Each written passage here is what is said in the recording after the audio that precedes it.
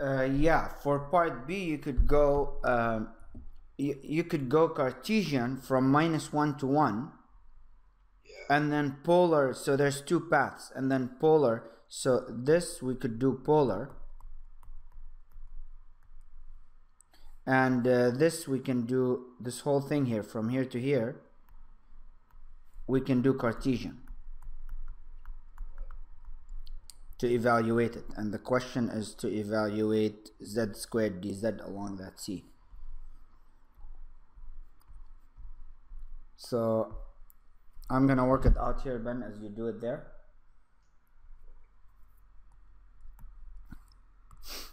B, so we will split this up into 1 and 2. So this is path 1 and this is path 2, and we'll add the 2. Okay, so so z squared dz along the closed integral will be the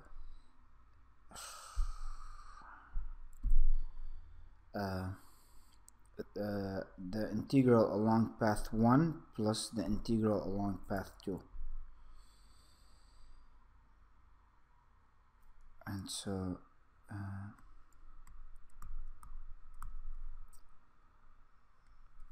will be the integral along 1 plus the integral along path 2. Okay, so for 1 we're going to use rectangular coordinates. On 1, let me do it in a different color. On 1, y is 0, dy is 0. There's no change in y because we're going vertically like this. And then so z will equal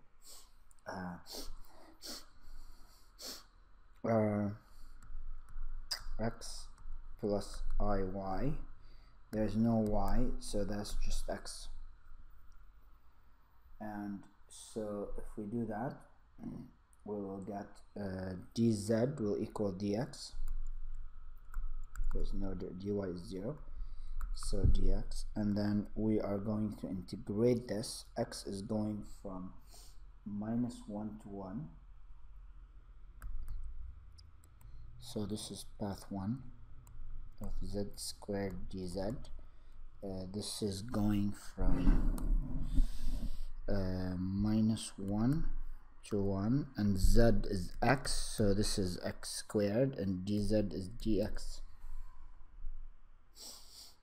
And if we integrate that, we will get x cubed over 3 from -1 to 1. That's 1/3 minus 1/3, so we get 2/3 for this.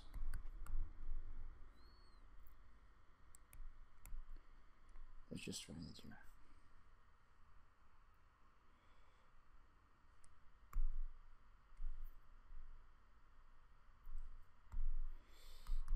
Two-thirds. Okay, let's go on path number 2.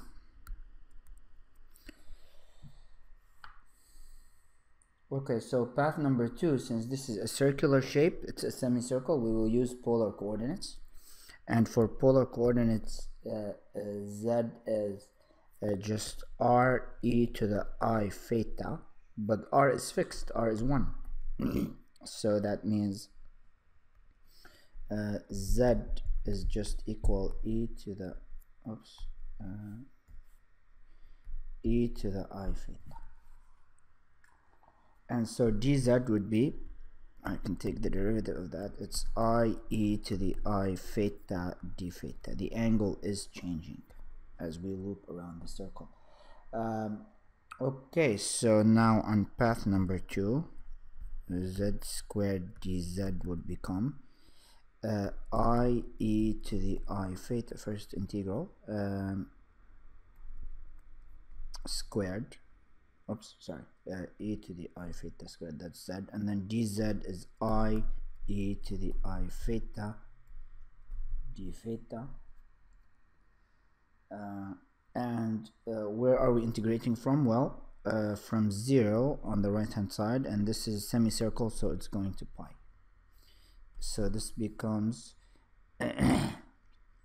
e to the 2I theta times I times e to the I theta d theta from 0 to pi. We can combine these two, so what do we get? 3I theta, so I 0 to pi e to the 3I theta d theta, and this is a straightforward integral. This is just e to the same 3I theta, and then we divide by the chain rule, which is 3I. We divide by the chain rule, which is 3I, and then we evaluate, and then we could just cross out these two i's here, or multiply up and down by I, so we get minus 1 over minus 1, and this is going from 0 to pi, and so this is 1/3 e and to the 3I pi minus e to the 0 is 1. So we get, now let's expand this with sines and cosines. So this is e to the I theta is cosine the angle, so cosine 3 pi plus I sine 3 pi, so that's this guy here, minus 1. Of course, sine 3 pi is 0, so this guy goes away. This guy is a minus 1, so we get minus 2/3. And indeed, if we add them, the first one is 2/3, the second one is negative 2/3, and if we add them, just like Cauchy's theorem predicts or says, that since this is a closed integral, it's a contour integral that's analytic, everywhere inside C, the closed integral of fz dz contour integral has to be 0, and it is. So this is z squared dz is 2/3 minus 2/3 equals 0.